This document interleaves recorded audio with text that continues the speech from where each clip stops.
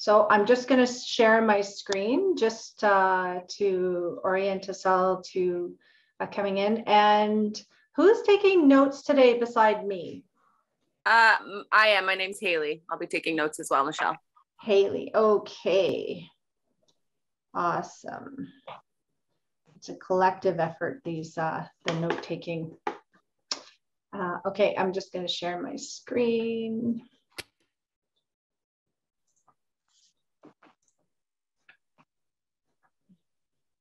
And I have to move stuff over again.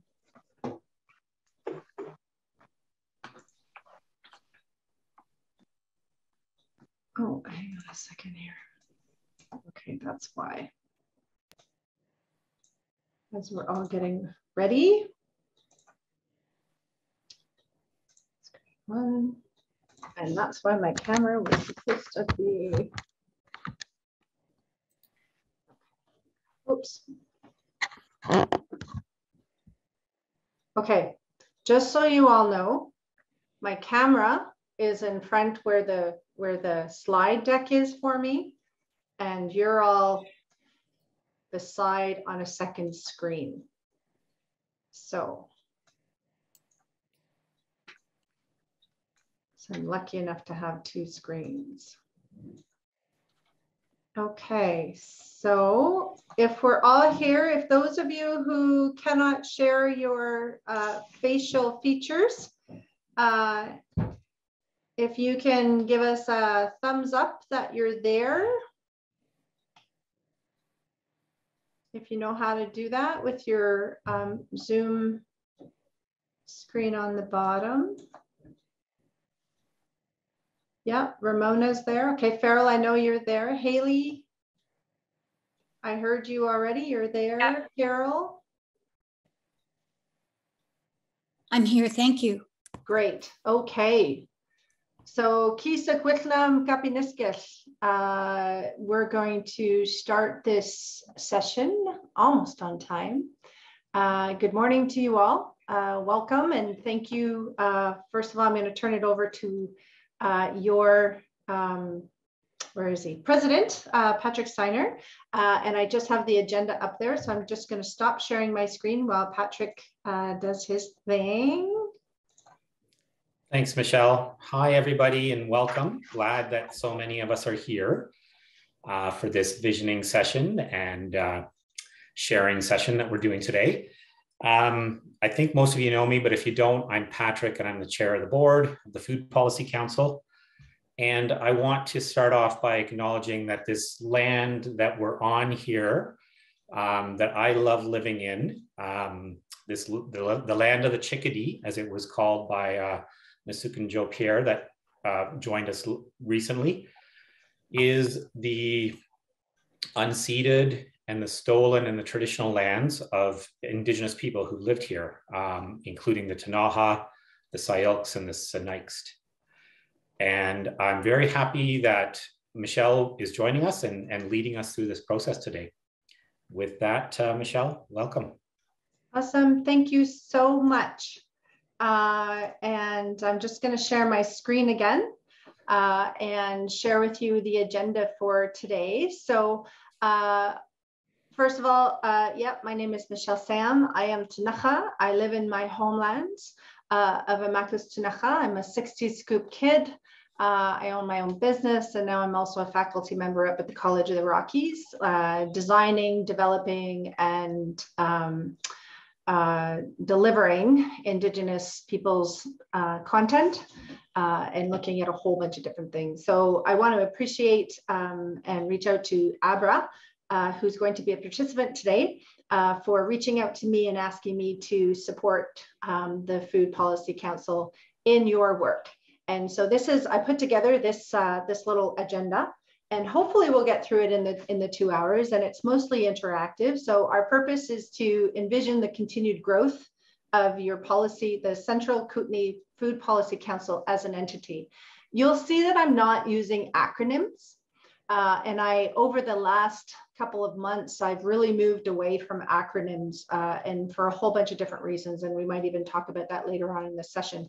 But one of the reasons is Indigenous languages. and the fact that Indigenous languages are, for the most part, suffering from, all of the traumas and so on and so forth. And yet at the same time, the education, the Western education is also suffering. And so when we're using acronyms, what ends up happening is that there is a mix mash of understanding, and sometimes our shared understandings and our meaning making are limited by not knowing in which way we're defining the use of acronyms and the use of big words. And so, so first we're going to do a review. Thanks to Abra, I asked her for a timeline for us to all review over the last 5 years. And so I've got some slides to that. The next thing we're going to do, which you're going to be like, what? And then we're going to do some introductions.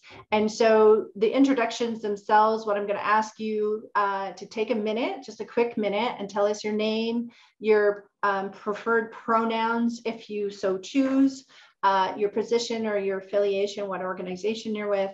One thing the Central Kootenai Food Policy Council did over the past 5 years that you're proud of and why, and also your favorite food.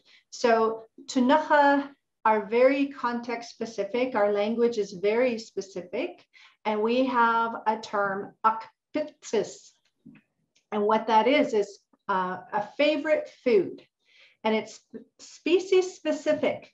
So every species has a food. And so I'm doing a lot of work right now with diet study and bioethnobotany and so on and so forth. And it looks like we have a Smurf, the Kootenai Co-op. We have a Smurf joining us this morning. Yay! That's exciting. So I would like you to, if you have a favorite food, to share that with us as well. Then we're going to move into a bit of a presentation on some things to consider. Then we're going to do a round of check-in. So very interactive. This is purposefully very interactive. I want to hear from all of you to be able to think about where you're heading and what are some of the thoughts that you're having. And then we'll talk about our next steps as well. Okay, sounds good? Thumbs up? Yeah? Have you all had your coffee? Are you all ready? Are you all happy? Yay! Okay, that makes it really easy to do this kind of work. So let me just see if I can change my slide here. So some of you, this will be familiar for you because you've participated in a different conversation in a different place with me, and just talking about important dialogues. And so understanding the differences in sometimes, when we start to participate in group dynamics and having Indigenous people in the room, we kind of change things. Sometimes on purpose and sometimes not, just sometimes by our mere presence of who we are and how we are in the room. And so I'm not sure how many of you have ever had an opportunity to be facilitated by an Indigenous person. Hands up if you have. Hands up if it's not me. Awesome. And did you notice any sort of changes, yes or no, right, in differences? Right, trying to be place-based, trying to support that reconciliation work means that the dynamics change and how we might do things might change. So asking everybody, right, with good hearts, come together with good hearts and minds. I have no question that we all have good hearts, and to suspend our disbelief and think about who's speaking for how long, right? Especially when we go through our introductions, because I'm sure you all have a lot to say. Also use the chat. I see somebody's already put something into the chat. So that's just Abra and letting us know that we are recording, which is really great. And hopefully you will watch the recording afterwards if you, as you're thinking through some stuff. Yeah, so what I did was I took Abra's beautiful timeline, and the reason I asked her for a timeline is what I understood is that we were looking back and looking forward. And quite often when we're trying to vision, it's really important to understand where did we come from, what have we been doing, and what do we want to continue to do. So keep in mind those questions for you, right, about the things that you're proud of what you've accomplished thus far. And so I'm not going to read these. Hopefully you can all see them. I did send it to Amy, this PowerPoint slide deck, and so you will get a PDF version of it. Can you all read that? Can you all see that okay? Yeah? Okay. And I'm a really big one for thumbs up, because sometimes people nod very quietly. Okay, awesome. Yay, good, good, good. So 2015. And you'll notice that I italicized certain words, action words, right? So training, decision, create, collaborate, hire, right? These are all activities that you have been involved in, and we're good. I'll go to 2016. Yep, see nodding faces. Okay, funding secured, hired to coordinate, advisory committee established, consulted to guide council mandates, governance matrix created to help ensure that diverse voices, right, are involved. Sorry, I didn't get that one involved. Participate, terms of reference, and your website created. These all seem familiar? Yeah, okay. 2017, this is where it's like, oh my God, now we have like continuations, right? I couldn't even get it all onto one PowerPoint slide deck. Good for you. And then I thought, oh, should I just take out a bunch of words? And I was like, no, I'm gonna leave it all in out of respect for all of the work that you have done as a collective. And so you have your meetings that start to get regulated, right? You're doing on a regular basis. You're establishing reports, executive committee now, your food systems literacy program, educational sessions, presentations, national, it looks like national to me and regional, mentoring and advice, creation of case study, awesome, and secured funding, created the foundation. And so for myself, as somebody who is coming in really, really new and just going, okay, so who are you and what do you do? Let me just say I'm really impressed. Very good, like pat on the back, high five, all of you. Like that's just 2017, not even the full year, right? So created a logic model for evaluation and guiding your work, collaborating, liaison, funding plans, and becoming a society within the province of BC. 2018, right? So meetings again, making sure that you're having meetings, you're continuing some of the programming you developed. Field trips is added in, which I thought, ooh, this is kind of neat.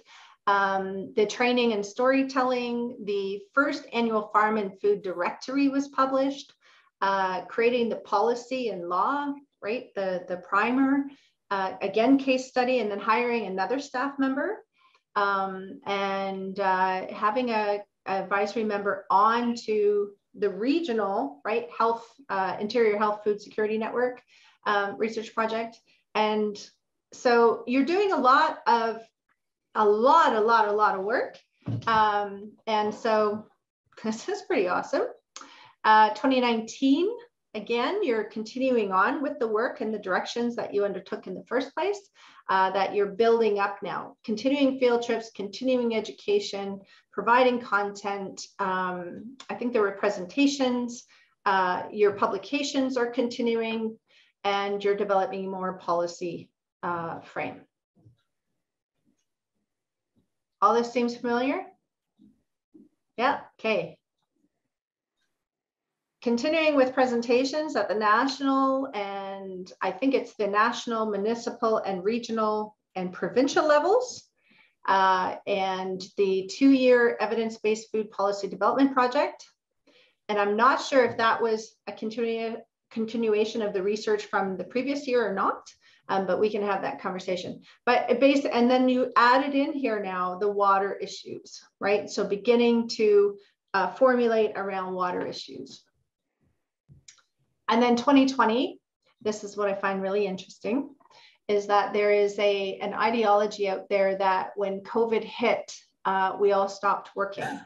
And my own experience has been, and witnessing a lot of other people, is that when COVID hit, people actually got busier and have been busier in 2021 as well, because not only are we doing the work that we normally do, we are also doing work where we're translating it to technology, right? We're relying more and more on technology to do some of the work. So how many of you are dealing with Zoom burnout? Excellent. Okay, well, hopefully I won't contribute to that today, but it's a real thing. That's part of the reason why I always ask people to turn on their cameras. And there's a lot of research being done around how to mitigate Zoom's burnout, and part of that is interaction, right? Part of that is putting the responsibility back on folks to like read and also contribute to conversations, as well as to have cameras on, because then you're not doing as many other things, which is actually part of the burnout, is trying to do 2 or 3 different things. And the brain is not developed to do so, right? Multitasking is actually a lie. We can't do it. Look at any 2-year-old that gets upset when they're trying to do too many things. So apologies for the digression, right? But you've got your 3rd annual farm and food directory published now. You're engaging more, it looks like, with local governance, right? Municipal government. You're doing events still. You're working around COVID and the impacts of COVID. And the advisory is now moving into community futures. I wasn't sure about the load board, Abra, but that was what was in it. And so I thought maybe it was an acronym, or maybe it's not. And I just left that in there. So if it's a spelling, we can talk about that later, and I can fix that for you. You know, expanding into understanding better cannabis, right? As a harvest. And hired a communication coordinator. Hi, Amy. Right? So now you have 3 staff and you're not done. This is like the biggest, the most populated year of content was 2020.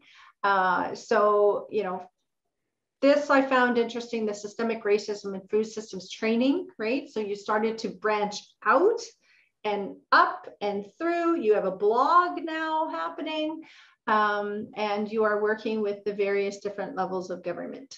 So in a nutshell. Okay, in 2021, again, furthering your agendas, right? Further clarifying your agendas.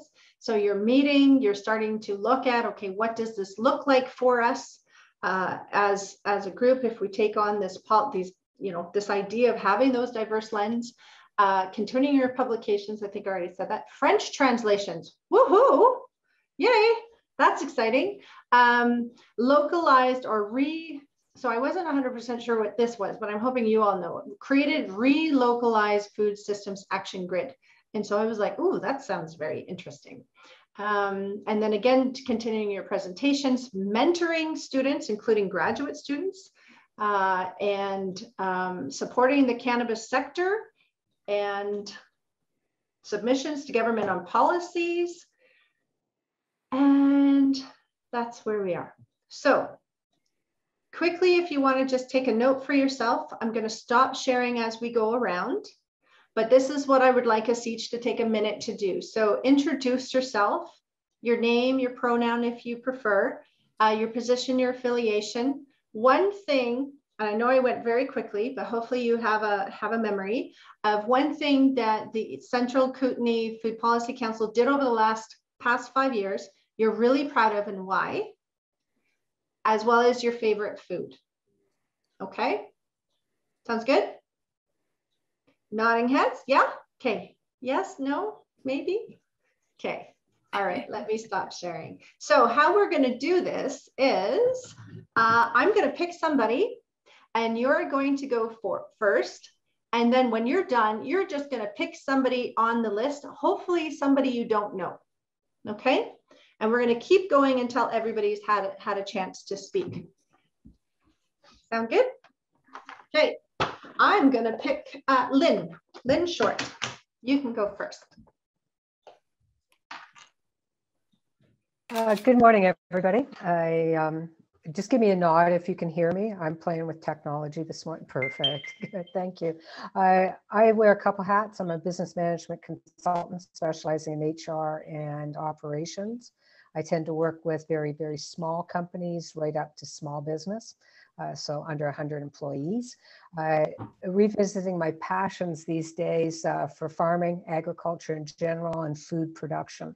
So that's what's brought me to you folks in your group. And it's extremely interesting and something I think is extremely timely. So I'm over in the Arrow Lakes area, just outside of Nakusp and north of Burton.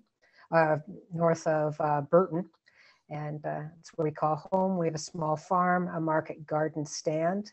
It's manned. And we have market gardens. We're experimenting with different crops like hops, possibly some hemp, and some root vegetables, potatoes, sweet potatoes, that kind of stuff. So it keeps us busy.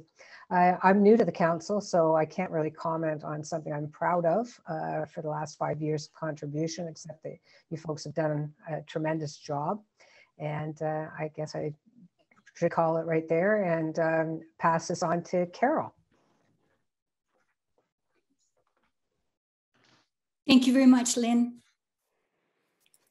My name's Carol Hebden, and I'm joining you from the unceded territories of the Secwepemc people, known as Secwepemc Ulu. I'm in Kamloops, and I am the past president of the Kamloops Food Policy Council. And I've been on the board there for about 7 years, and I've stepped off the board lately, and I'm a member now. And happy to turn things over to much younger and more energetic individuals.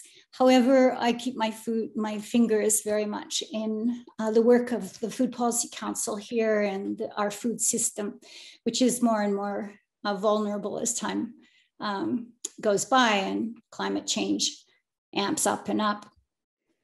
I am a long time admirer of Abra Bryn and the work that she has done provincially, nationally, and now within your regional district of Central Kootenay.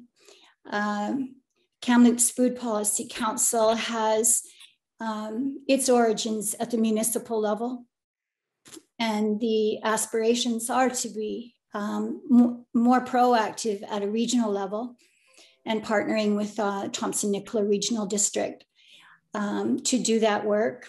We do have a regional food hub that we are well into establishing here. And we are working quite closely with Community Futures Development Corporation of Central Interior First Nations, George Casimir, in the development of Queselton Mobile Food Kitchen that goes to rural Indigenous communities for processing. And started as well the Queselton Farmers Market, a very successful initiative.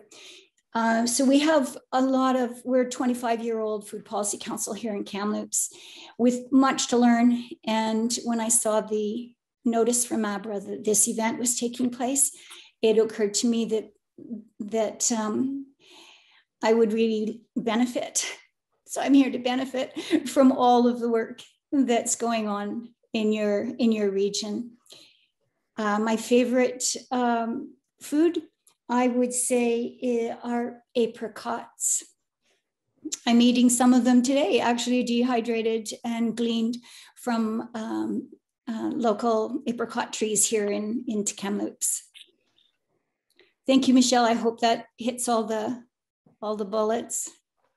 For sure, and thanks, and and thank you very much, the two of you, for modeling how to go very quickly, because we have 28 people on this call, and so if we can all just take the minute, then we'll get through it and get a sense of where we're all coming from. So I appreciate that. Carol, can you pick somebody to go next? Emily Mask, please. Hi there, my name is Emily Mask, and I am the Organics Waste Coordinator for the City of Nelson, which is a new role and an expanding program that I'm working on. I am really excited to participate in this workshop. I have seen lots of amazing policy work come out of this working group, and I'm excited to be here and witness. My favorite food right now is, I'm having bull trout for dinner, so let's say that. And I will pick Aiden. Good morning, everybody. My name is Aidan McLaren Coe. I wear a few hats. I'm a municipal councillor with the Village of Nakusp. I also do some work with the Nakusp Area Development Board as the Economic Development Coordinator. I'm fairly new to the role and new to the Food Policy Council, but thus far I've been quite impressed with the Food Security Action Plan, particularly the implementation plan. I love all kinds of food. I come from a food and beverage background, but if I had to pick one thing, I love a good shawarma, which is hard to find around here, but anyway, thanks.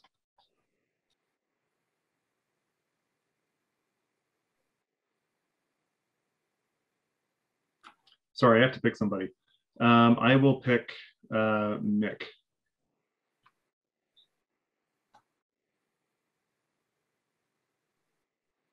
Hey everybody, my name's Mick. I live in the unceded Sinex territory, which we call New Denver, and I'm a market gardener with my partner Ruth, and I've had a market garden business in New Denver for the last 25 years. I sit on the executive of the Food Policy Council for the last couple of years, I think some of the things that I'm most proud of that we've done with the council is through Abra's leadership, which has been absolutely fantastic, and the amount of work she's put in has just been brilliant. I'm fairly hands-on. I like to be able to see things, which has been quite hard for the last couple of years working on Zoom. But I'm very proud of the food directory that the council puts out. And I'm also looking forward to the new work that we're doing with ABRA and with the Food Policy Council in New Denver to create a food hub, which we are getting closer to doing and hopefully should be up and running by the end of next year. And looking forward to working with ABRA and the council on getting that running. I think my favorite food is probably spinach, which at the minute is growing out in the garden under a cold frame and should be ready in March. So I'm already looking forward to that. I think that kind of about covers it. I don't think of anything else, but I just love what the council does. I've really missed the in-person meetings. I've missed the farm trips, and I'm hoping that once COVID is over, that we'll be able to get back to that, because I think it's quite important that people actually sit in the same room together and have discussions. And it's been great to network and meet people from other farms and other walks of life. And the council's been really good for that. And I think I would nominate, because I'm very pleased to see her and didn't realize she'd be on the call, Ashley Taylor. Hey, Ashley. Hi, Mick. So my name's Ashley Taylor. Although actually it's Ashley Lorcher now. I just haven't got around to changing my name yet. I got married in September. Mick was actually one of my mentors as I was a mentee for the Young Agrarians Business Mentorship Program. I actually live in the East Kootenays. I would call myself a baby food policy advocate. I'm just trying to get into the field. My business is Valley Vitals. I run a small market garden, small scale poultry operation and composting program in both Fernie and the South Country area. I'm very new to this area, so I can't say there's anything specific that I can identify with the organization, but I'm just really happy to be part of these conversations. And my favorite food is pork belly.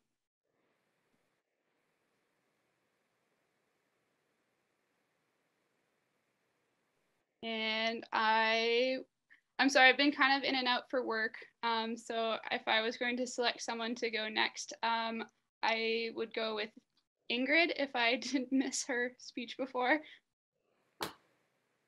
All right. Hello.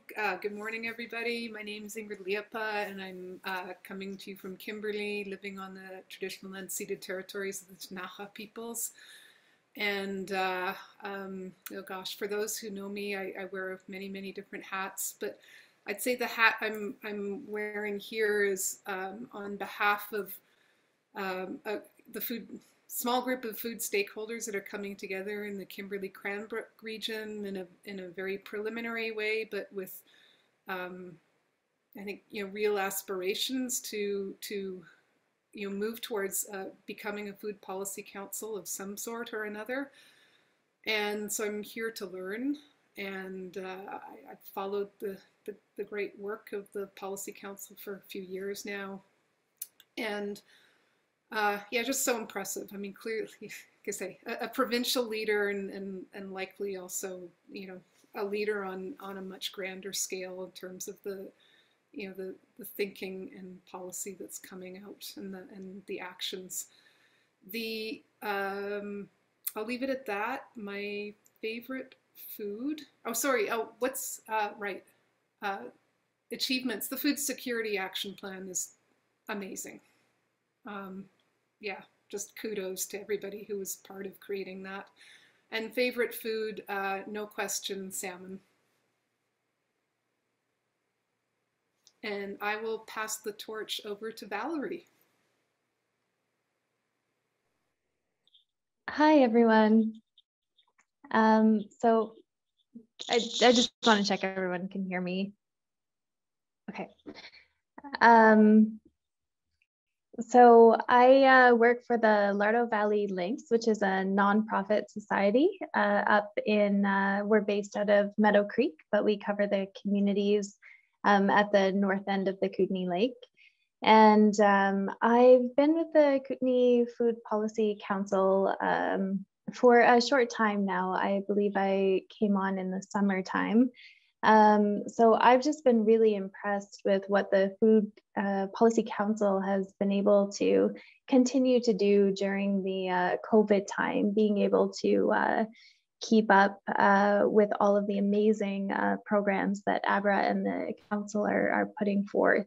And I've been part of the group working on the anti-racism work here with the Kootenay Food Policy Council, and I've been really interested in what that group is trying to achieve. My favorite food is actually apples. I'm really into apples at the moment, and I think I would love to hear from perhaps just through the list of names here, maybe Ramona next.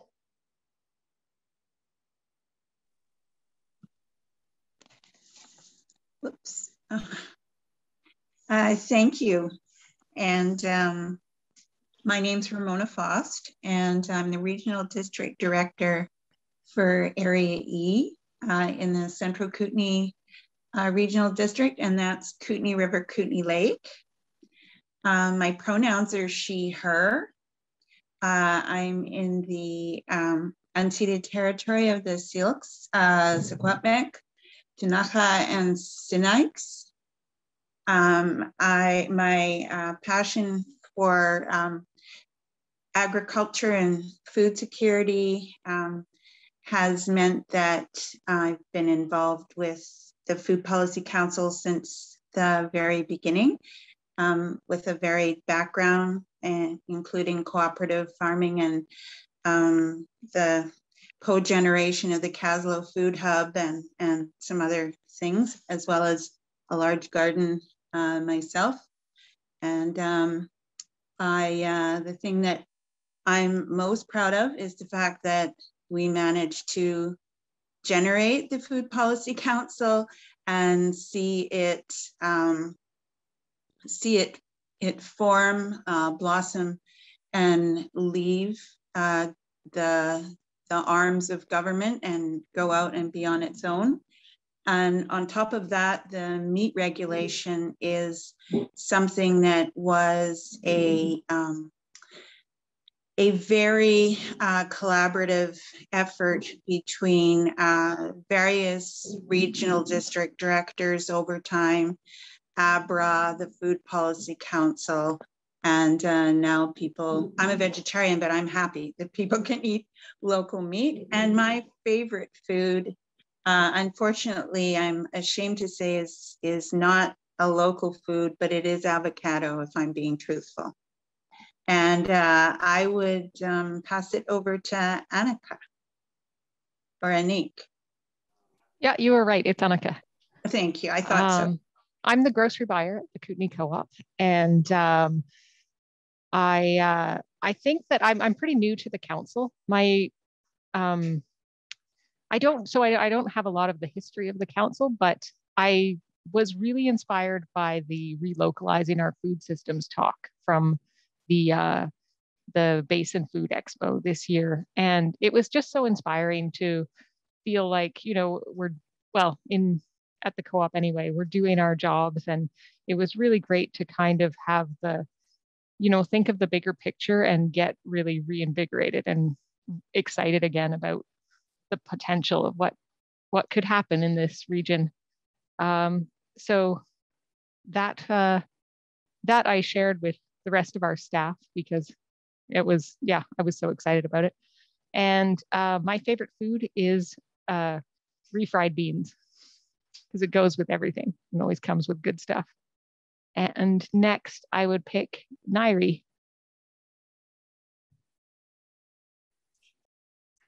Hi, I'm Nairi Marsh, and I have a background in food production. I am currently affiliated with working for the Basin Business Advisor Program as the agriculture specialist. So I give free one-to-one advisement to agriculture businesses throughout the Columbia Basin. And I'm quite new to the council and quite new to the executive board. So I use the Farm and Food Directory the most of all of our tools that have been created, but I can't claim a hand in that. And favorite food is a hard one, but I have to say my favorite vegetable is beets. And I will pass it along to Alice. Thanks, Nairi. Hi, everybody. Long time no see. My name is Alice Ford. I run Ravine Creek Farm in the heart of Snipes territory by the banks of the Slocan River. It's beautiful, snowy morning. We've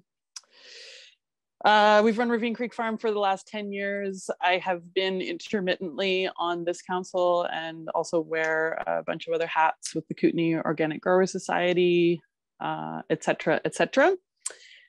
And I think the thing that I am most proud of that the Central Kootenai Food Policy Council has done in the last year has been watching this evolution of the dialogue and the conversation around food security and food policy in our little backwater home here that has such a small population base, really just raised to this level, like I want to say professionalism and the rigor of the work that the council is doing and the quality of the documents that the council is producing. It's just, I feel like we have definitely really just raised the tenor of the conversation. So I'm really proud of that. I'm really proud of the level of professionalism and watching this council really be continuing to grow. You know, all of this work that's been happening through 2020 and 2021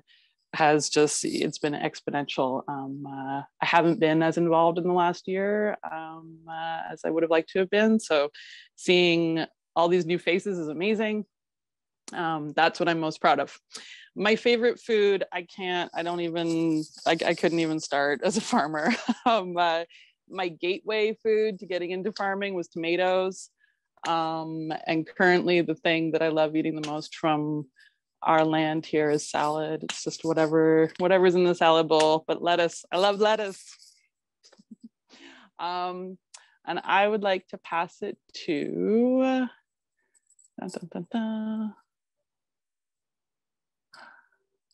Amy. I haven't heard from Amy, right?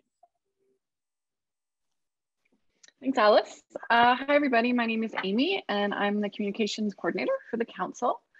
One of the things I'm most proud of has been working with ABRA. We've created a bunch of different infographics. One of them is the Relocalizing Food Action Grid, and we also did the Municipal Food Systems Table. And what excites me about them is taking ABRA's policy knowledge and knowledge of these complex systems, and being able to bring in graphic design and information design and take these complex things and make them really accessible and shareable, and digestible and actionable. So yeah, I've really enjoyed being able to create those resources as part of my work here. And my favorite food would be mushrooms. I love foraging for them, and then I love frying them up in some butter and eating them. And I will pass it on to Paris. Thanks, Amy. That was that's a great visual, is foraging the mushrooms and also eating them. Hi, my name is Paris Marshall-Smith. I work as sustainability planner for the RDCK, and I'm grateful to be able to live and work on Sinixt, Silks, Secwepemc, and Ktunaxa territory, and grateful to be in this session today as well. My pronouns are she and they, and I think I've been with the council not since 2016 but since 2017, and have really appreciated the evolution. And I would say there's probably a favorite thing of each year, and currently my favorite thing is the anti-racism work that's being done, and how I feel like we're approaching it in such a creative way, and it's real as well. And the discussions that are coming out of it are really challenging me, and I'm able to apply them into other areas of my life, for which I'm grateful. And my favorite food, similarly, I have lots, and currently it's greens, and kale would be at the top of that. Thank you.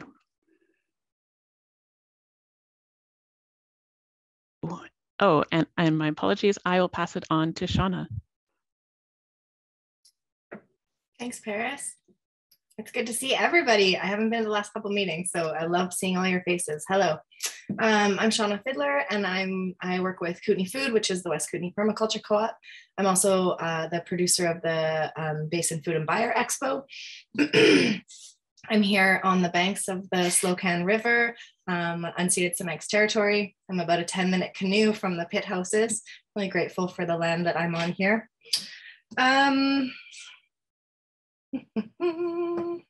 I think the food directory is really something that I love. I love seeing the work that's gone into it. I love seeing the new covers every year, and I just love wandering around our community and seeing the food directories sitting astray and askew and on people's desks and in grocery stores. That feels like a real accomplishment and a really tactile accomplishment of the Food Policy Council. I wanted to just say, Michelle, it's so lovely to have you join us. I haven't been at a meeting that you've been here, so lovely, welcome. It's beautiful. I think that my akpitsis, is that pronounced correctly, is also foraged mushrooms and kale. And if I could put them together on a piece of sourdough bread, I'm in heaven. Let's see, I'm gonna call on somebody who hasn't spoken yet. Ari, hi buddy. How about you go?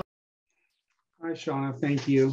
Oh, it's so awesome to see everybody. I haven't been in a year and a half or so. My name is Ari Durfel. I'm the general manager of the Kootenai Co-op in Nelson, and I'm currently sitting in the traditional unceded territories of the Sinixt, the Silks, the Ktunaxa, and the Secwepemc.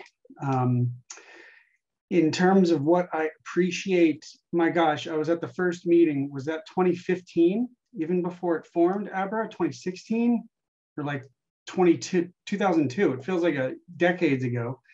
And I'm gonna appreciate the whole thing, meaning like everyone that was there in those early years, we were doing the very unsexy work of governance and figuring out what the organization should look like, and should we have a meeting calendar. Like, so much work was done finding the garden, tilling the soil, just showing it, and trying to create ripe soil for all this amazing stuff to happen. And some of the faces here, like Elizabeth and Patrick and Paris and Ramona and folks that were there through all those early days of like, what are we doing?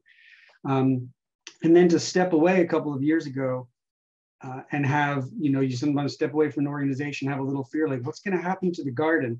And to come back a year and a half later and see that it's exploded.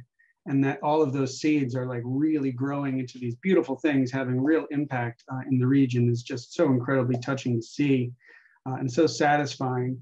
And the key through all of that has been Abra. When you look at the list of accomplishments for 5 years, 90% of those bullet points are Abra's being a mycelium and getting herself into every little aspect of the food system in the entire region just tirelessly. So I appreciate the arc of the entire experience and the amount of energy everyone has put forth and Abra's leadership through it all. So just thanks to everybody. My favorite food is everything we sell at the Kootenai Co-op, but specifically what Annika buys. The 22,000 products she buys are my favorite. And I would say I'm comfort eating through the rainy season by getting the gluten-free pizza at Marzano. 2 or 3 of those a week is keeping me happy right now. So great to see everybody. And I will pass it to Abra because she's sitting next to me on Zoom. Thanks, Ari. I was just responding to Michelle. Michelle, I think your list is accurate of those who haven't yet spoken. I'm a little floored at the idea of being a mycelium. I'll have to think about that for a bit. So I am the executive director of the Central Kootenai Food Policy Council. I'm based in Nelson, which is the territory of the Ktunaxa and the Sinixt. And one thing I'm really proud about in terms of the Food Policy Council is the last year really stepping back from a colonial white supremacist approach to how we come together and really trying to find a different way of bringing us together that opens us up to new possibilities and new voices and creates more comfortable space for other people to join us.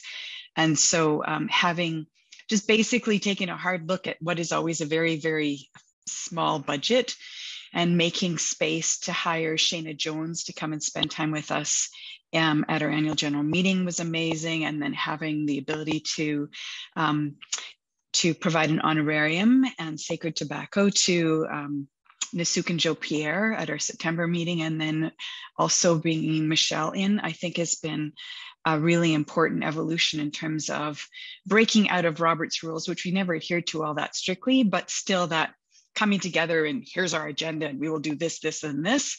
I'm really loving more of a storytelling approach and just a reimagining of what we can be and how we make sure that we are truly inclusive. So that's what I'm most proud of in the last year. And my favorite food is a carrot, going back to growing up on a farm and my dad yanking one out of the soil and saying, here, eat it, after he rubbed it, wiped it off a bit on his pants. And to this day, I love a carrot fresh out of the soil any time of the year. And I am going to ask Sadie to speak next. Hi, my name is Sadie. I use she, her pronouns, and I work at the Kootenai Co-op. I've had a few roles over the years, but right now I'm office coordinator and I'm the board's administrative assistant. And I am, the way I see the council most of the time is through Instagram, and whoever's doing your Instagram work, you're doing a very good job. I really appreciate bringing very real messages into that unreal space. And my favorite food is the food that's in front of me. Right now, if I could manifest food in front of me, it would be a pomelo. Patrick. Thanks, Sadie. My name's Patrick Steiner. I'm a food security coordinator here with the Caslow Food Hub, and that's in Caslow, of course, part of North Kootenai Lake Community Services. There's so many things I'm proud of this council. One thing I like is just the way that we network and convene all kinds of great people involved in the food system in our area. So that might be my favorite thing at the moment. And it's even just looking at who's here today, it's just obvious that we really bring people together. My favorite food is cooked greens, whatever, spinach, chard, kale, mustards. I just love steaming them up and eating them. So that's me. Oh, and I will send it on to Elizabeth Quinn. Hi, everyone. I'm Elizabeth Quinn. I'm the Executive Director of Feels Forward in Creston. And we've just recently started a food hub here in Creston. It's very complex, and we've got some of it operating, but we have a long way to go before we'll be operational, fully operational. And my pronouns, I find it awkward, but you know, I have to learn new things. She, her, so that's my pronouns. And then what I'm proud of about the council, I mean, there's so many things, but what I thought was amazing was when Abra launched the networking when the pandemic hit. I thought it took a lot of fortitude to just, when a lot of us didn't know what to do, Abra started this networking, and we got to hear about what was happening all over the Kootenays, East and West Kootenays. And I found during a time of isolation that those networking sessions brought a sense of connection. So like Patrick mentioned, the council and us meeting through Zoom, of course, we preferred it when we could meet in person, but it brought some sense of belonging and connection in the whole Columbia Basin, which I thought was really great and still is. And my favorite food, I live on 2 acres and we have fruit trees. And to me, it's like magic going out to my fruit trees and picking a plum or a cherry. And I feel like I'm in like some, I don't know, I'm transported to some other place and I eat that. And then the other thing is fresh greens in April. I mean, I cannot get enough of fresh greens. So thank you. Oh, and the next person is Haley. Thanks, Elizabeth. I'll see if my web doesn't freeze while I'm chatting. Hi, I'm Haley. I'm the Secretary of the Board of the Food Policy Council for the last few years. I'm on unceded Tunahasinai territory between Nelson and Castlegar in a very cold cabin I'm moving out of in a few days. I started farming this year, a market garden, mixed vegetables. I also am the land matcher for the Young Agrarians and Events Coordinator, and I'm also the Secretary of the Board of the Kootenay Local Agricultural Society. So I come to these meetings wearing a few different hats. I'm very interested in what's going on across the region, and very proud of the work that the Policy Council has done over the last 2 years under Abra's leadership. I would echo what Elizabeth has shared. I really enjoyed the pandemic roundtable discussions. Just seeing every week how there were connections made in terms of sharing resources and knowledge and support across the region in many different areas, from managing food banks and food cupboards to the food hub discussions, and just lots of different amazing things came out of those meetings. And as kind of an extension of getting together in these council meetings. So it's really awesome to see so many faces here. And my favorite things to grow and eat this summer, I had great success with cherry tomatoes and basil. And I love cilantro. I'll throw cilantro on anything and everything. So I think Farrell is the last one to go.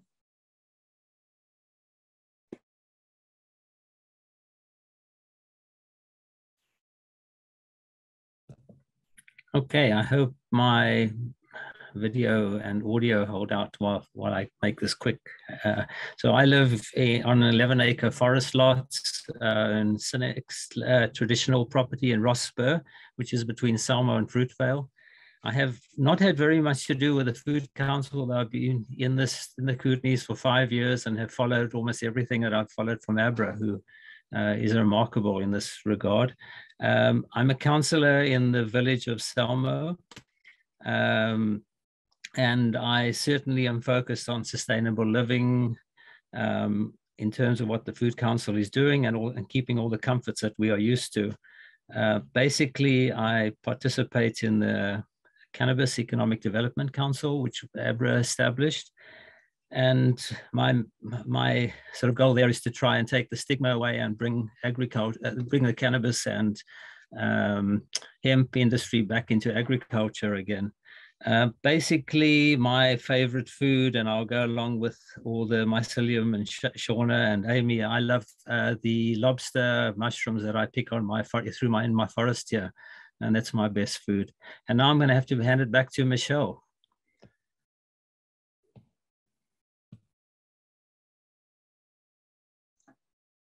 All right. Well, it's funny because when Abra and Amy and I were talking about how we're going to organize this time, and one of the appropriately worded questions Abra had was, what do we bring to the table? And so I just think, man, if we all met and brought our favorite foods, what a feast. What a feast it would be.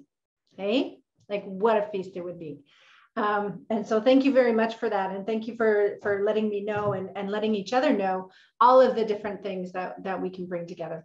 And I think that's what it's all about. And thank you for reminding me through this conversation about some of the work that you did in terms of bringing different Indigenous folks to the table. And I hope you recognize the similarity, if you don't, but the similarity between what Joe shared with you in the Ktunaxa creation story, the emergence story of, Napika calling all living things, the Nasukin of all living things together, and then ask them, right? Pose the question, the human beings are coming, what are you going to do about it? And so that's very much the methodology that I use in facilitation of bringing together the heads, right? The thinking, the roles, the responsibilities you have together, and then offering that, yeah, what do you want to do, right? What are you going to do about it? What's your role and responsibility in the grand scheme of things? And so I'm just going to share my screen again. And we'll get into these slides again, and I'm going to look over this way towards the camera. So some things to consider that when we're discussing how we're going to use this time, which we are an hour in, and we only have 1 hour left. And so hopefully we'll be able to do this and get you left. My goal is not to give you the answer, right? Okay. My goal is not to give you the answer. My goal is for you not to give me the answer. Okay, it's a process, right? So I was just in Oklahoma last week, virtually, but just in Oklahoma last week, and I was like, the process is the product. The process is the product. And it's a bit different for people to get their heads around that, but that is actually what we're in. You're in a process. And so we're in it. So we're just going to cover these 5 really quickly. These 5 ideas, these 5 things to consider, that we're in a moment of great change, whether we recognize that or not. How many of us recognize we're in actually a moment of many great changes? Talking to my 90-plus-year-old adoptive mother, when I told her about my son and his education issue with COVID, she immediately went back to the Second World War as a grade 11 student and what happened to her education. And so I was like, oh yeah, right, of course, right? So we've been here before, right? But on top of that, we're also in a moment of reconciliation and an acknowledgement of intractable conflict. And so I wonder how many of you know the history of agriculture in the Kootenays, Ktunaxa, Aksmaknik, Sinaiks, and the shared territory with Silks as well. How many of you know the history of agriculture? Going back to the 1800s, going back to the designation of the reserves and why there are no reserves in that area related to agriculture. Sort of, somewhat. Yeah, there's a long history. How many of you know the history of agriculture, food, and residential schools? Right. How many of you know the Canada Food Guide was actually a product of the research done in the residential schools in nutrition with Indigenous children? Right. So these are some of the things that we need to consider when we actually think about reconciliation, which brings us to the acronym of JEDI. I've got a great paper if you're interested on why that's problematic. And it is problematic for a lot of Indigenous people, myself included. And JEDI, if you're not familiar, refers to justice, sometimes equity, sometimes equality, depending on who you're talking to, diversity and inclusion. It's also called the DJ, right? Diversity, equity, equality, justice, and inclusion. And then you get the DEEI, right? Which is diversity, equity, inclusion, or diversity, equality, inclusion, et cetera, et cetera. But it's all basically has the same foundation of inclusion, which implies we just have to get in, right? It has to be, it's an assimilative model that everything is set the way that it's supposed to be, and we're just got to get fit in. And so I'm highly critical of these models for a whole bunch of different reasons, including the fact that my favorite food is actually not domesticated. I never want it to be domesticated. And a number of my foods and a number of the principles behind something like this. I don't know how many of you know this book. Anybody? No, this is written by a Canadian. And they talk about epigenetics and they talk about biological embedding, which are two favorite things of mine. And the fact that, you know, when I look at my children and the fact that I reintroduce them to a place-based diet, I'm a firm believer in a 100-kilometer or 100-mile diet, but my 100 miles probably looks different to your 100 miles. And that's not to say they can't coexist, but there are some things for us to think about. So as we approach these ideas, I use Michael Yellowbird, Dr. Michael Yellowbird, who is a social work professor over at the University of Manitoba and a colleague and a good friend and a mentor of mine. And he talks about the 5 criticals being critical consciousness, right? So first piece is actually making the time, space, and place to actually become conscious or woke. The next one is perspective. So understanding our perspective and where we're coming from, what our understandings are may be different, thus the creation story, right? And enabling, right? Klautla, grizzly bear, does not have to be Insuk, mouse. Those are my favorites, right? Mouse is my favorite. And coyote and so on and so forth. None of them all have to be the same. And if you look at, right, what is biodiversity, what is the climate change issue, is the fact that we are trying to unify biodiverse areas, places, experiences. And if we can start to recognize the biodiversity of peoples, which I know is like, what? But the fact that we all have different experiences and different places. And the way you can even look at this is, and I tell people this all the time, if you eat an elk from the Elk Valley or from Invermere or from Slocan, right? It all tastes different. Why? Because the ground, the minerals, all living things, the biology of that place, of the food they're eating is slightly different. And that's some of the stuff that's missing for Indigenous peoples in our diets. Our health issues are related to that. And so also thinking about, so that's critical perspective, right? So critical consciousness, critical perspective, then the critical reflection. So taking time to pull back and think about, okay, what's really important? What is driving our conversation? What is our need? How do we meet those needs? So exactly, right, that idea of during the pandemic and isolation, you start to network because that's an important thing for you to do. Right? So taking the step back and thinking about, okay, Zoom isn't the best way of doing these things, but the intention, the heart is still there. So that's critical consciousness, critical perspective, critical reflection, and then the critical thinking, right? How do we put this stuff together? And then the critical doing. So the actions, right? All of those different actions, which many of you actually expressed. And then the conversation about these food systems, food sheds, food sovereignty, and food security. And those are all very context specific in my understanding and how I've been sort of thinking about this after a conversation with Amy and Abra, and then looking at your reports, and then thinking about just in my life, right, and just in the places that I sit in. So I do a lot of research with the Columbia River Treaty, with diet study, so water quality and human health risk assessments, and biodiversity and biodiverse inventories, food inventories. Let me just look here. Okay, sorry, somebody's just going. So involved in a change process. When the chat comes up, I do check it, just so you know. So understanding change processes. How many of you have seen something like this, an equation like this?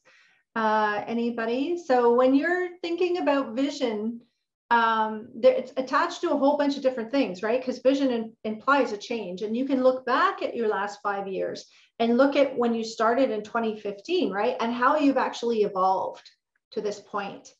And so some of you have pointed out that you had skills, you had ABRA, you had incentives, right? Your different organizations figured out how to bring these things together. You had resources, and then you had action, and you created that change. And so as we move forward, we need to start thinking about these pieces. And I really appreciate the acknowledgement of Abra, because one of the things that Abra said to me when we were doing this, because I was like, okay, are you participating or are you leading this? And she said, no, I'm going to participate. And I was like, great. Because often what happens when we have really great leadership is we don't actually think about who's coming behind, right?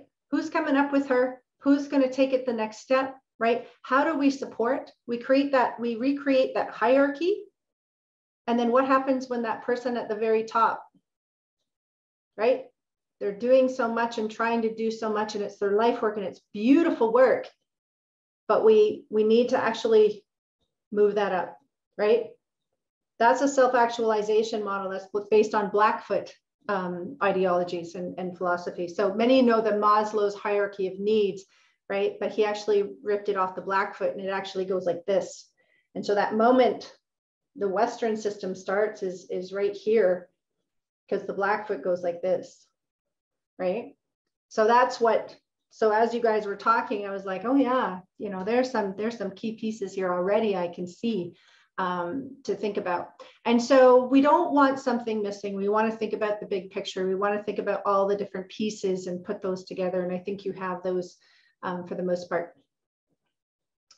Sorry, my clicker isn't working. So this is what's called a decolonizing framework. So this is something that's very, very often shared, in the JEDI, in the anti-racism, in all of these different places. Excuse me, how many of you have seen something like this? Yeah, okay. How many of you are like, yeah, this is a good idea? And I know I'm kind of setting you up, but because I think what we're taught is that, yeah, this is a good thing. This is the way to go. And I've been taught that as well, just so you know, right? Because I was like, yeah, I think this works out. And disproportionate universality, things like this. And I'm like, yeah, okay, I think I get it. And I think that's a good idea. The problem with this system, of course, is that idea of inclusion, right? That there's already a system in place and we just have to include everybody, which comes as a very disconscious form of racism, and becomes a system of assimilation. And so this last piece, right, the goal is liberation. And I use the example of being Tunacha. My great-great-great-grandfather was Isidore. He was the last Tunacha. He was the first Tunacha leader to be put on reserve. Of course, Sam Steele, right? You all heard of Sam Steele. He came in to quell the Tunacha uprising. And he was the contemporary to my great-grandfather, who usurped his social responsibilities for my people. And every year we have a parade to celebrate Sam Steele. So where there might have been barriers to me being able to go to that parade over years, there are no more barriers, but the parade continues. So I'm supposed to be happy to go and watch it. And I'm here to say, I don't actually want to watch that parade. I want to celebrate with people, but maybe we can figure out something else to celebrate, right? And so it's that thinking about, is liberation truly liberation for everyone? or does it feel good and we think it is? So having to apply those criticals, those 5 criticals, can help us think through better how to do this kind of work in a way that is actually going to empower each other, right? And build those really good relationships. If you've been in other work with me, you know that I quite often talk about how Indigenous people and Canadians in general are in a really poorly arranged marriage that isn't working. And so we need to actually figure ourselves out, right? Take some time, take some breaks, right? And figure some stuff out about each other and then come back. Because if we keep coming back through these issues, right? And we never actually resolve things, we just expect things to be different. And they're not. And they're not going to be that different until we actually do differently in the first place, right? Until we start to think differently. And so some assumptions about reconciliation, and we're all familiar with reconciliation, I'm sure. We have been in the summer of light and heat, right? And now in the water, right, coming forward. And we're dealing with a lot of these experiences, which for a lot of Indigenous people, we're not surprised by. And we have been saying for a very long time, there is developmental trauma. So people talk about climate change. In my language, I call it developmental trauma. And for me, I look at the development upon landscapes and waterways that have altered, and just like a human being suffering, right? Our natural landscapes are also suffering. And they're dealing with those developmental traumas over time.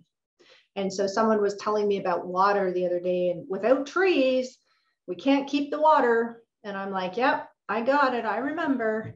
Thinking about, you know, there's a young guy walking across Canada because he's rewilding. He wants to rewild Scotland. How many of you did you guys hear about him? Yeah, so he walked across Canada because to raise money, because he recognized the colonial legacy with Canada, with Scotland, and the fact that the Scottish immigrants came to Canada because they were being displaced off their lands, and then it was deforested for farming, for agriculture, for the industrial revolution, et cetera, came over here, and now they have no wild animals. And they have, you know, field deer and meadow deer, right? So farmed deer and wild deer, and they put those on the menu. And I don't know if any of you have been to Scotland, but they've got really, really good food. So understanding, right, some of our assumptions.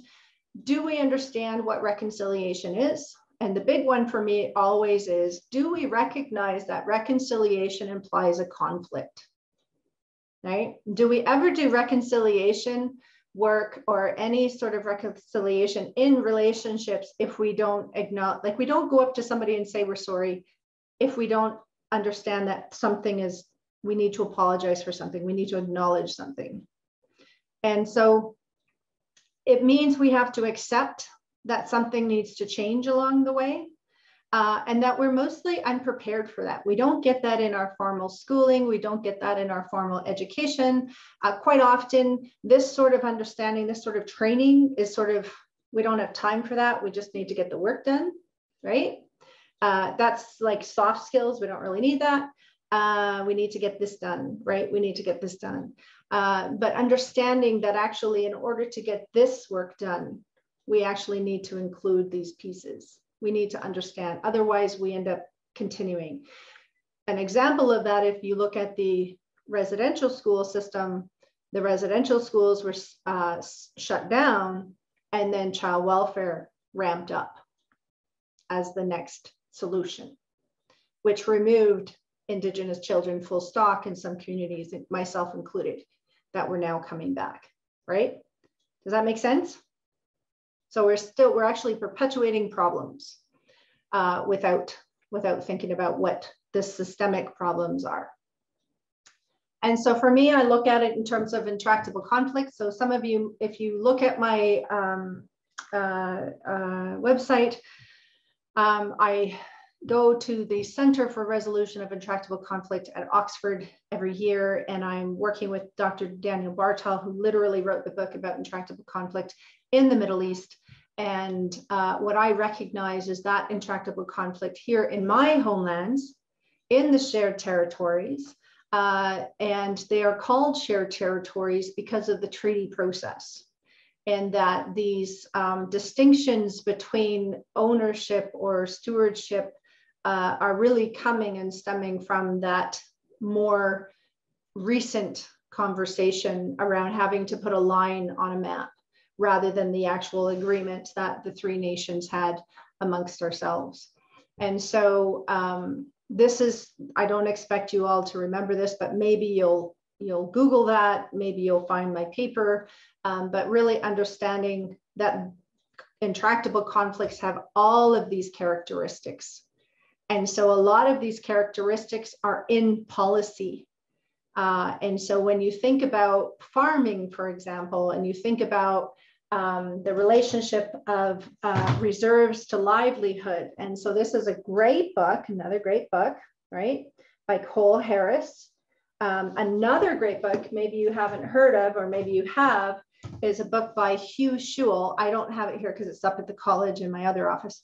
Hugh Shewell, Enough to Keep Them Alive, in which, have you heard of that book? That's specific to BC. And it's specific to understanding how food was used as a weapon for Indigenous peoples and transforming our diets. Yeah, because we couldn't be outright starved, or dying, but we could be starved to a limit. So there's a lot of pieces to figure out. The good part is that Indigenous people, we've been working on this kind of work while this decolonizing framework has been going on. We've actually, as Indigenous people collectively and as individual nations and peoplehoods, been working very hard on what is at issue, what do we need to understand and appreciate better. So we have the Royal Commission on Aboriginal Peoples. I'm not sure how many of you are familiar with that. And if you've done any sort of search in there around foods and food sovereignty, and food security and the UN Declaration of the Rights of Indigenous Peoples. I'm not sure how many of you have looked through that entire document and understood better, what does this mean in terms of access to food and food sovereignty? And then things like the Truth and Reconciliation calls to action, in which food is implicated. People don't necessarily always see it that way, right? Because it's specific.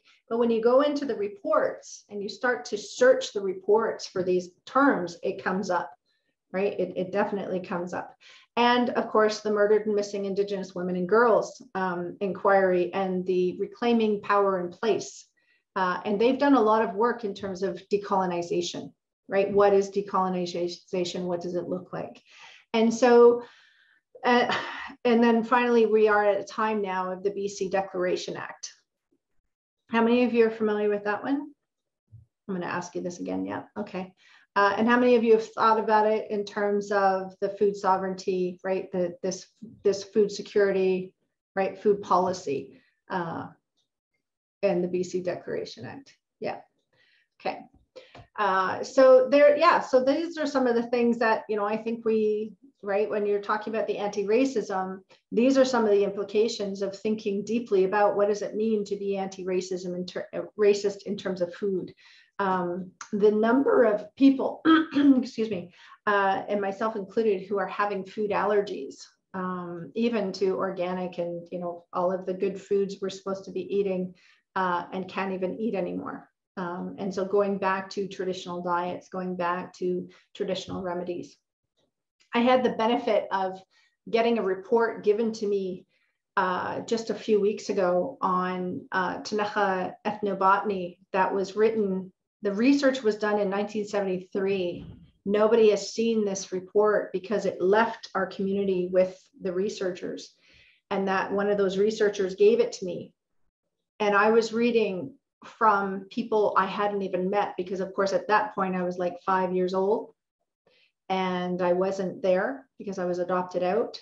And so reading some of these knowledge holders who were at that point in their 70s and 80s and telling me about and so they were recounting what their grandparents had told them about the plant systems and what we did with them and how we prepared them and so on and so forth. So in 2021, getting this report and being able to look at this and going, wow. And then looking and finding, oh, I need to try that. Oh, I need to eat this. Oh, I need to go back, right? And then looking at my own son, who's 18, who has already been foraging in the forest all on his own, like didn't even know, right? But coming back and saying, I'm eating these things. And then learning from knowledge holders that actually this is why we would eat that. So something for us to think about. So we're at the check-in here. I'm going to copy this into the chat unless Amy or if somebody who's, no, never mind. This is the next round. And this was a very, very quick, like honestly, half an hour of just giving you some ideas, some of the things for you to think about.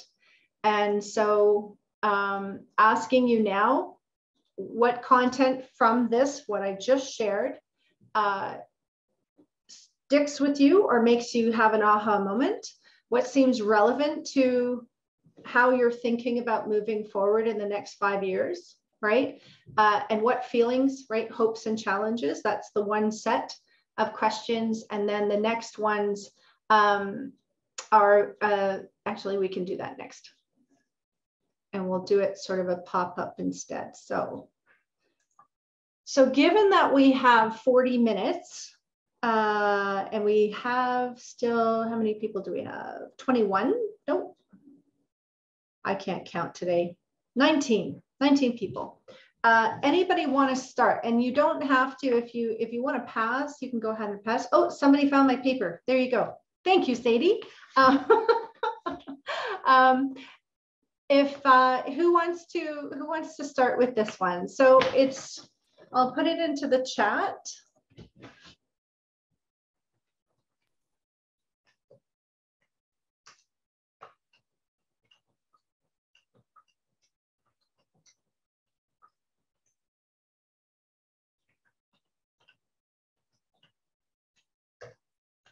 So what seems relevant to your next piece of work?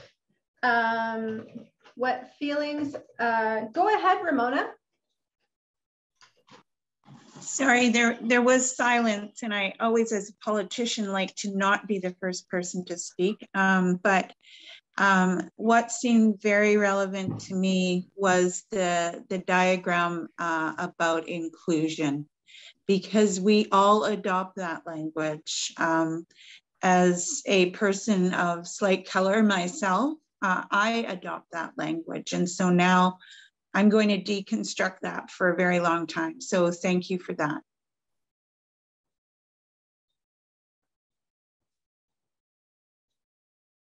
Thanks, Ramona. Anybody else? I'm not going to we're not going to make everybody talk this time. And I'm perfectly comfortable with silence.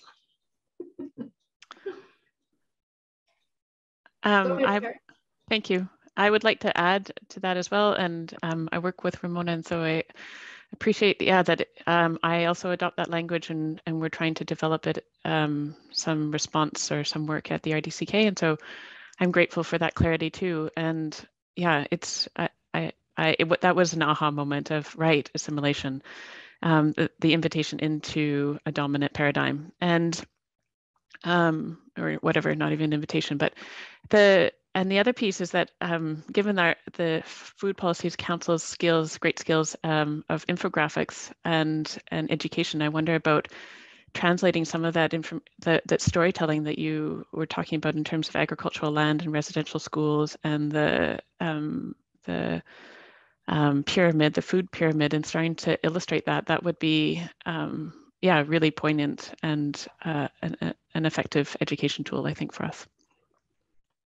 What is the history of agriculture and colonization in the Kootenays? And thank you, Michelle.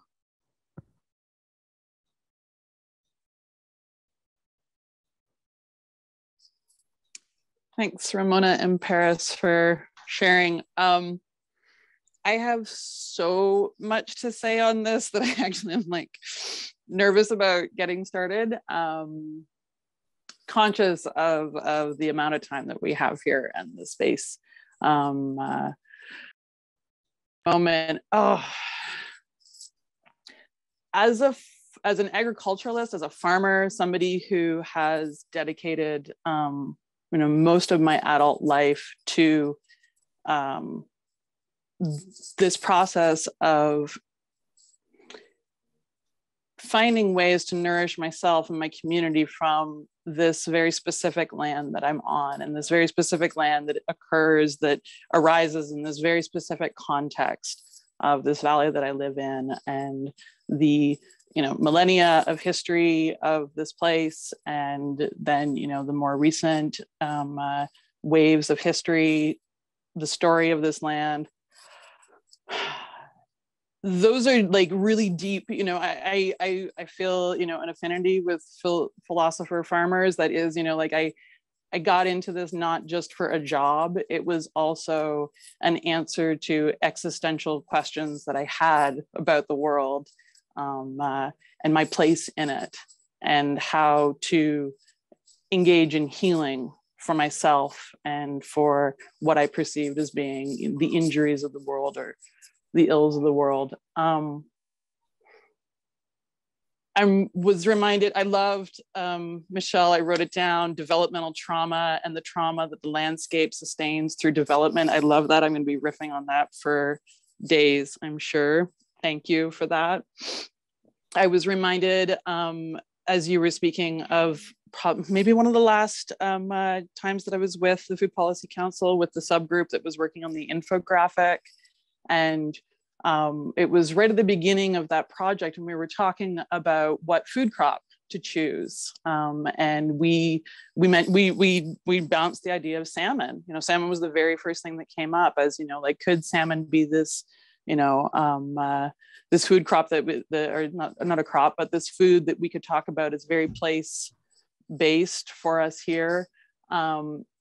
And we chose not to go forward with salmon because it seemed like it needed more depth and respect and just a better, we felt like we felt like we weren't really going to do justice to all of the many different facets of salmon in this one project. And so we set it to the side.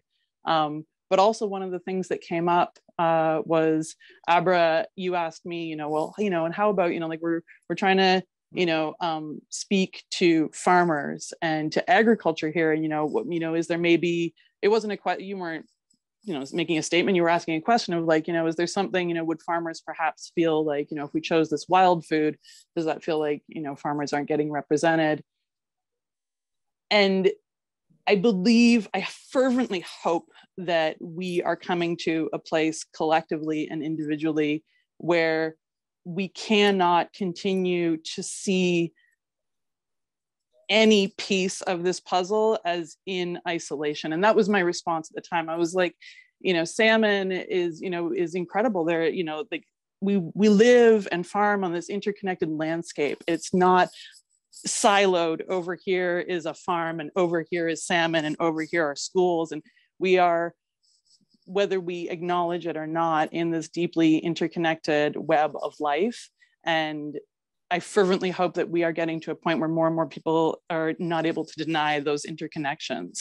So that's what was coming up for me listening to this. I have a great hopefulness that we are in this watershed moment, once again, where we can't deny that the forests are connected to the fields, are connected to the rivers, and which is all connected to the deep history of the places that we inhabit. I'm going to pause there. Those are the thoughts. I could go on forever. Thank you so much. Thank you. Anybody else? Patrick. Oh, sorry. Patrick and then Elizabeth. Okay, I'll go first. I'll be brief. Lots there in what you said, Michelle, was new for me, and I've written down all kinds of terms for me to follow up on that will be very engaging. Intractable conflict was one of the ones that was really relevant for me. Obviously, with sort of the history of settler and Indigenous peoples, that lens, but it also made me think a lot about our current food system and the intractable conflict that exists with local people trying to create more localized, a more sustainable food system, and how that is right in conflict with the kind of global food system that we have. Mm-hmm. The other really big term phrase that stuck with me, and that's so relevant to our Food Policy Council, was when you mentioned the process is the product. And that is, I think, so important to the way that we do things here, because I mean, when we did look at that timeline earlier on, we started, and there were so many outputs there that were accomplishments of the Food Policy Council, and that seems so impressive. But what I know as a member of the council is that to get to those outputs, and not even considering the outputs, is just all of these meetings that we have, the process of sharing information, inspiring each other, constant learning that goes on in the council, being part of it. That's as useful to us as members as the final products is, to the output is to other people who see it. So the process is the product was very important to me as well. And I'll leave it at that. Thanks. Elizabeth? My ideas are not very well formulated, but maybe as I speak, they'll become more formulated. It's more just kind of I'm in shock, actually, over a lot of what you presented was so new. Like my brain is and my body are kind of going, wow, like a whole new way of seeing life, which I find extremely refreshing, and also it's a bit shattering at the same time. And then, but what I thought was most interesting, and a couple of people mentioned it already, is the inclusion assumes that the current paradigm is to welcome people into the current paradigm that we know has not been working. So that's a great new lens to see. Yeah, we don't want to invite people into an existing paradigm that has not really served us and humanity, or even the people of even the Kootenays, say. And then the other thing is the idea of conflict. So acknowledging that the conflict exists. And something about that is fascinating, but I need more help, Michele, with understanding some of the things. I mean, it goes without saying, I need a lot of help with a lot of what you presented. So I would like to propose, if we, for the next year, like taking some of these ideas and applying them and becoming more educated in some of these concepts that you presented. So thank you. I just thought it was awesome.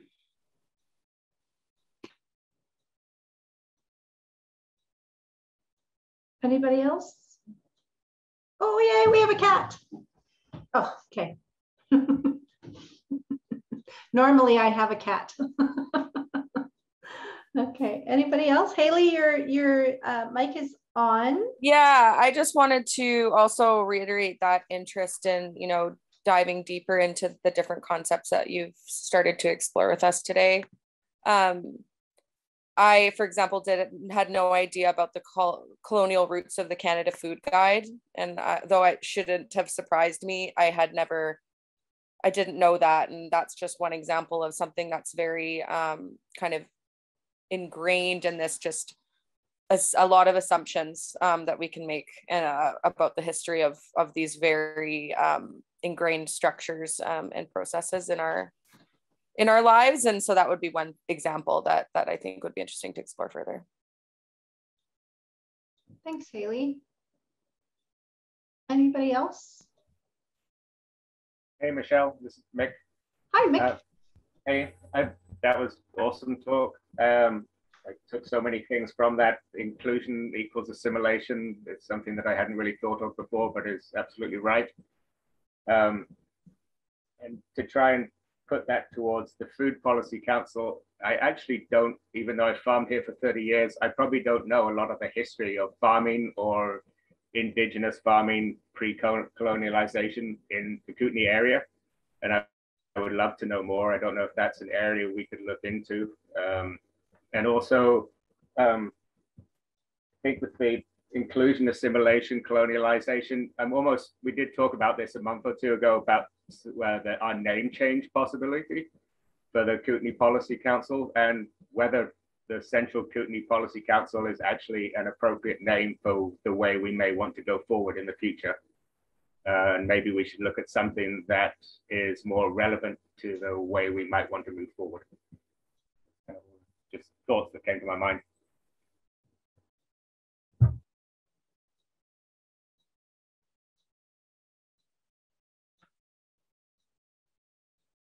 Anybody else?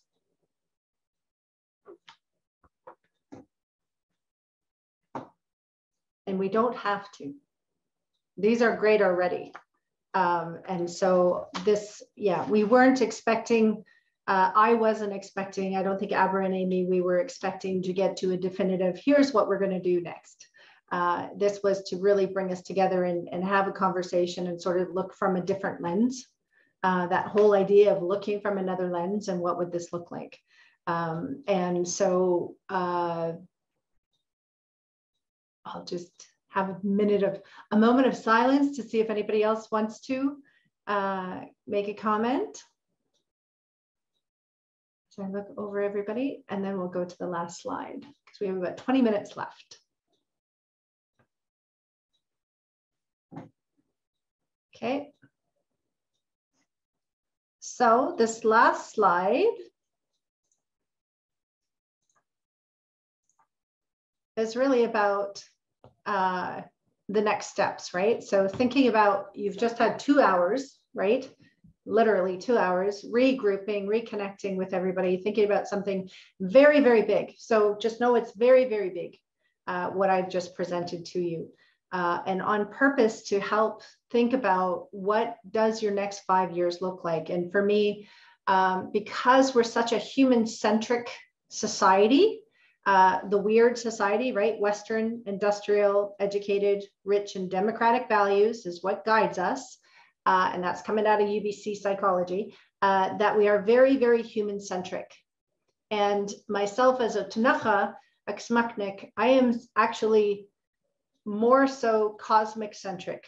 When we talk about all living things, that's how I'm trying to live my life, right? So understanding what these different systems mean and how they connect, right? How do we do this? I appreciate the comment on the paradigms, right?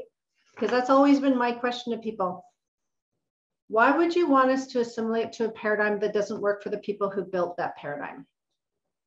The social issues we have are not stemming from us as Indigenous people. The social issues we have are because we're Indigenous people in a paradigm that doesn't accept that we're Indigenous people, right? And that our worldviews are very different. And so, and why I'm saying that is recognizing at the very beginning when I said, I know your hearts are good, right? But really knowing that what you're suggesting to embark on will take some time to get your hearts and your minds together, right? To ground both of those, to be able to be enabled, to be empowered, right? To find the power within yourselves to do differently, right? To make comments, to challenge ideas and each other and self. And that's a really big part of that growth process, right? That socialization we have as Nacha that I've been through in ceremony. And we have lots of those social systems to do that in.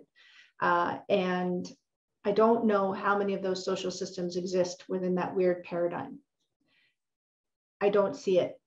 And so that's a lot of the teaching that I do is trying to support people. And especially nowadays we hear, right? People are asking for Indigenous people's knowledges, to include Indigenous people's knowledges. And recognizing that that's not just the paradigm of traditional ecological knowledge, like going back. It's actually, how are we living with all these traumas today? Historical trauma, intergenerational trauma, developmental trauma, acute trauma, ambiguous loss, right? All of these systems that we're all actually dealing with. So in the next 20 minutes, sorry, I see somebody has a chat in there.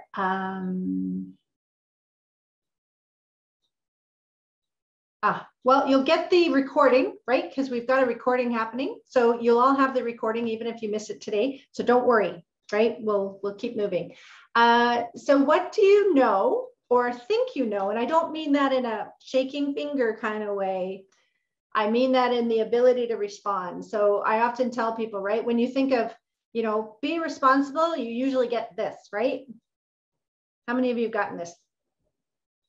Furrowed eyebrows, you're not being responsible. Come on. You know you have, right? Or you've done it. You are not being responsible. I like to think of it more as the ability to respond, right? Something's coming to us and we have the ability to respond to whatever that is. And so again, using the example, right, Abra, of the networking through the COVID pandemic, right? That is the ability to respond, having clear intention of what's the most important to your work, regardless of the technology, right? And bringing that forward. So that's how I mean it around what you think you might know. So what do you know about the BC Declaration Act? What are the topics you are now thinking about as relevant to vision for the next and for the next 5 years? And is that different than where you started from today? Did you come in with an idea of this is what I think we should talk about for the next 5 years? And did that shift over this last couple of hours? And yes or no? And again, whoever wants to speak, please do. If you want to add it into the chat, that works as well. But this is your living document. So you know how people say, right, they're living documents. This is a living process, right? So having the recordings is not just for me, but it's actually for you to go back over and maybe watch with some other people or maybe share with some of the people you're working with so that they can begin to understand, okay, what are we talking about, right? What's that essence here? So, and I love that Ramona said that she wasn't comfortable with silence because I'm all about it. I'm like, insert silence here.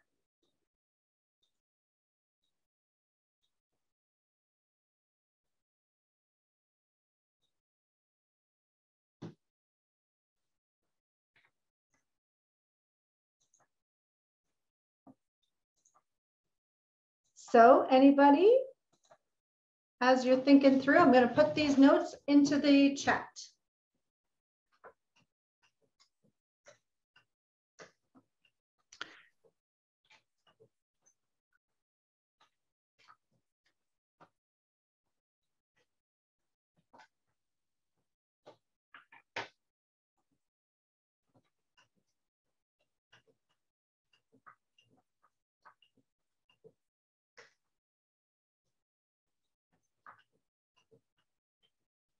How many of you have heard of the BC Declaration Act?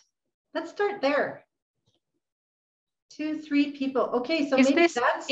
Is that the BC adopting the United Nations Declaration? Is that what that is? As the framework for reconciliation, yes. Okay, I just didn't know it by that name, I think. Oh, what name do you know it by?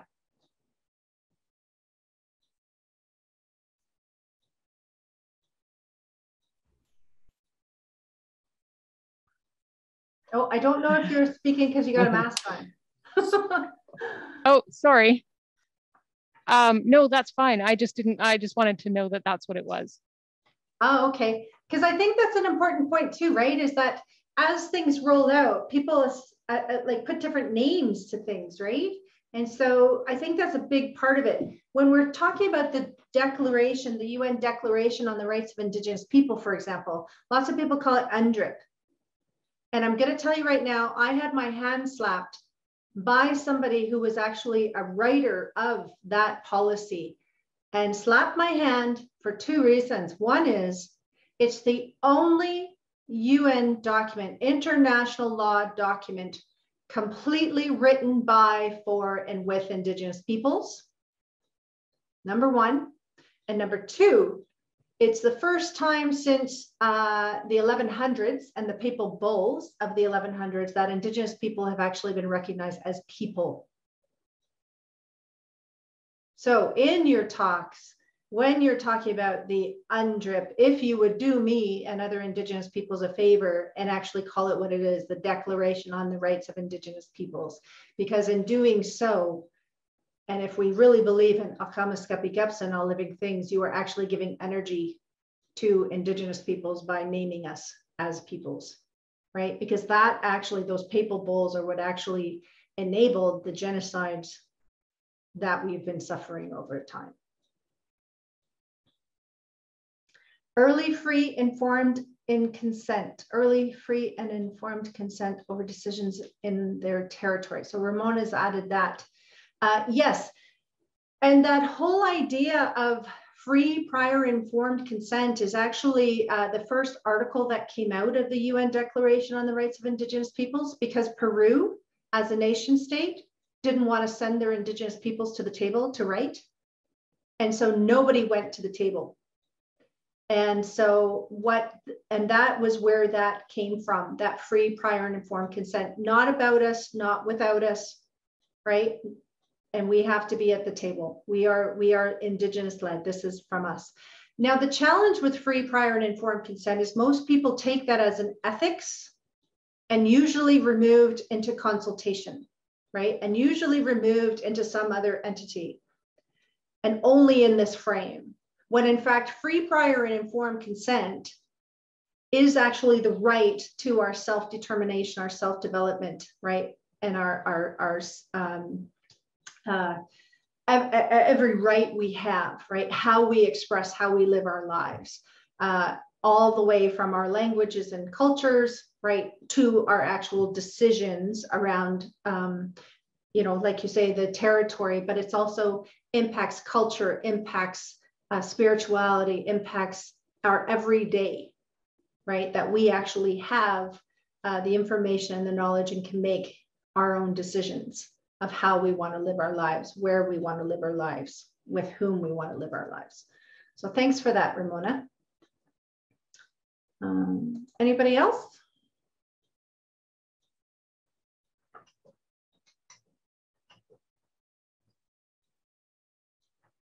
So I've just put into the chat what the questions are.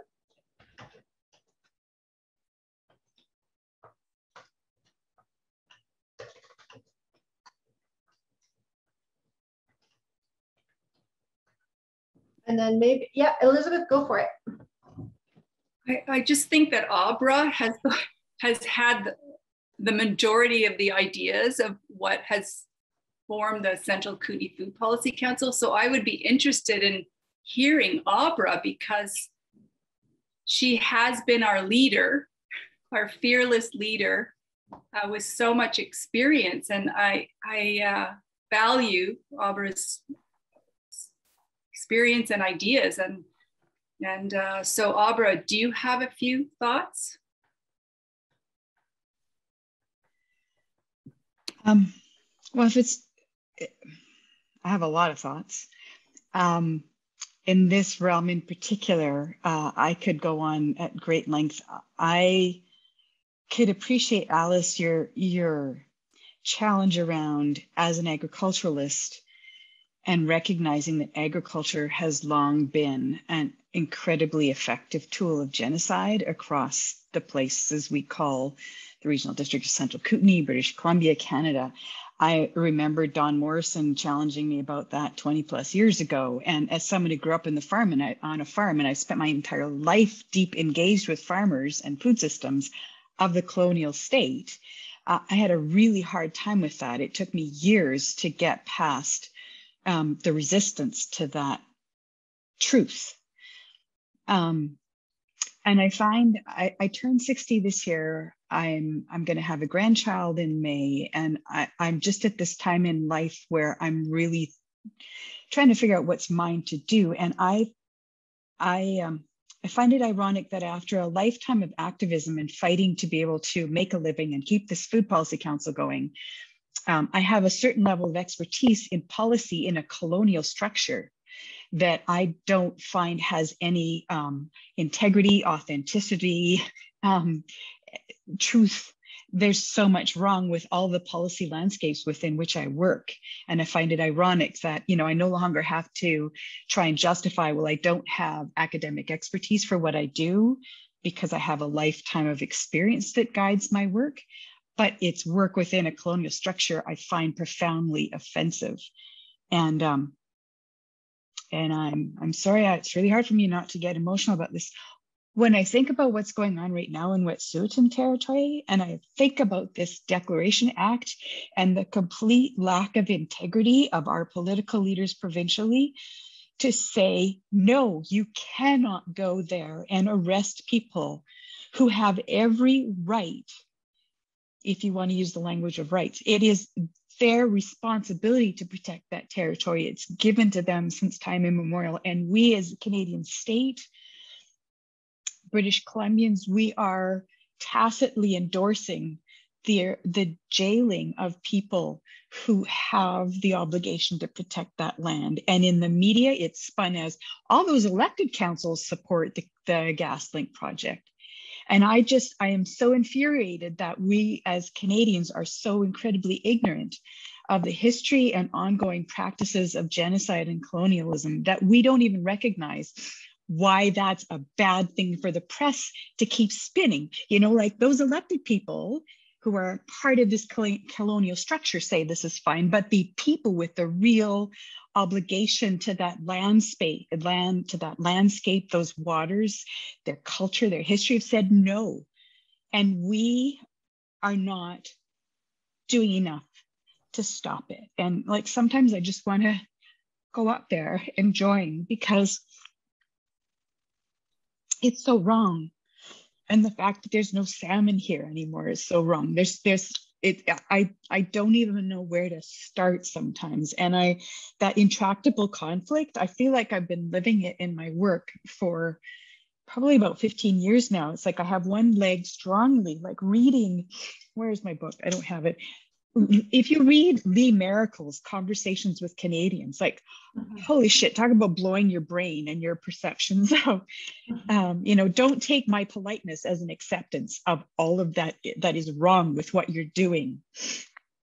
Mm-hmm. And so I'm torn at this point in the Food Policy Council's history of,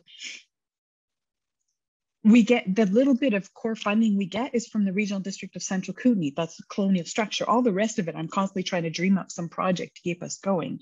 Mm-hmm.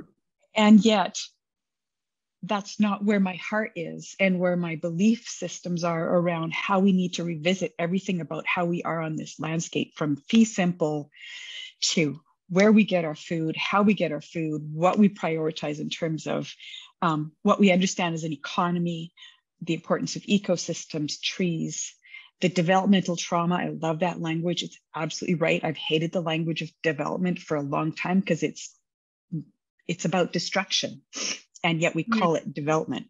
So I'm sorry, Elizabeth, you popped Don't be sorry. Don't be sorry. Before Elizabeth, before you go though, there was a comment in the chat that I wanted to acknowledge, that holding the priority to identify and support Indigenous-led initiatives on food sovereignty. And then with Farrell says, I fully agree with Abra that our legacy political system is broken and needs to be reinvented to overcome real issues. Elizabeth. I can see why we're all confused, or I shouldn't say all of us, but I am, and not knowing how to move forward. And I can see, Abra, you've been doing a lot of thinking, and now it's like shaking up a lot of the way you see things. So how will we move forward with thinking about where to go? We obviously need more time. So what would be our next step, considering, what you're saying, Abra, and all we've learned here? Like, what would be I'm good at making a step. I sometimes cannot see far down a year from now, but I can see, I can take a next step. So can we come up with something, like just one step? So go ahead. I'm sorry. We always envisioned this as a two-phase process at the very least. Okay. So this is the reflection piece. In January, we're going to do a visioning piece. And if Michele has agreed to continue on that journey with us, as long as we can secure resources to carry on, we've got enough for a second session with her in January. But this is, for me, it's a lifetime journey. And for the Food Policy Council, I think it's also, that's the case. I was just going to say, so if anybody else wants to speak, let me know right away. I just have one thing to add, Michelle, and this is just an aside. Young Agrarians received funding from the Real Estate Foundation of BC to work with Kinshift, an Indigenous-led organization, to offer settlers and farmers the opportunity to join in 4 workshops with Kinshift and led by Kinshift. We're able to offer people in our network through that funding a code to get it reimbursed by 50% or 90% for those that are interested in joining. And I'm just going to put the link in the chat. It has information about the 4-part workshops led by Kinshift, elements of truth before reconciliation. And if you are interested in attending those, just send me an email and I can send you one of the codes that we have through Young Agrarians for people to lower the barrier to access those workshops. Is that place-based, Haley, or is that an Indigenous broad stroke? Well, it's based in BC. I do believe it's an organization, I think, that started in the Okanagan or led by Indigenous people in the Okanagan, but it's being offered to people all across British Columbia. Okay. Okay, thanks. I was asking only because I'm finding a lot more of these organizations are coming up, and I think it's a great start. However, a lot of the approaches are still incredibly assimilative because they are now using the Canadian definition of what Indigenous is, which now is what we used to be called when we were Indians, and that hasn't shifted. And so that's why I was asking. Right? Is it place-based? Is it is it getting to that place where it's going to enable those conversations to happen?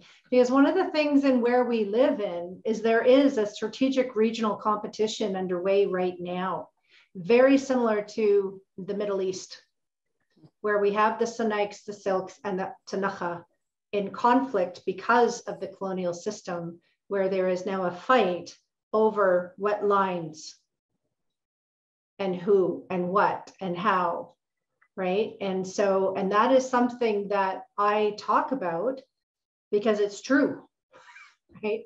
And when you look at the Middle East, for example, if you look at the Middle Eastern history, and you go back as far as even, because I was raised Catholic, so I go to the Old Testament, and I go to stories of the Old Testament where people went to communal wells, right? And if you look at the old movie, The 10 Commandments, right? How does Moses meet his wife? He defends her and her sisters at the communal well because people are coming in and taking water. So the Middle East, the conflicts in the Middle East were not religious to start with. They were over access to landscapes and waterways through the transformation from tribes, right? From place-based people to that universal Middle East. This is the level of conversation we haven't had in Canada. We're about 3,000 years behind that conflict. But we see that conflict in places like Wet'suwet'en. We see those conflicts in Oka. We see those conflicts in place and in moments, right? In isolation. And we see those conflicts in Tanakha homelands as well, right now, right? We saw it with Gatmuk.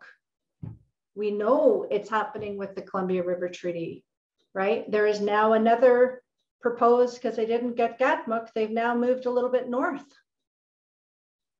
Right? There is a proposed resort a little bit north and in the mountains there, and it goes on either side of the lakes.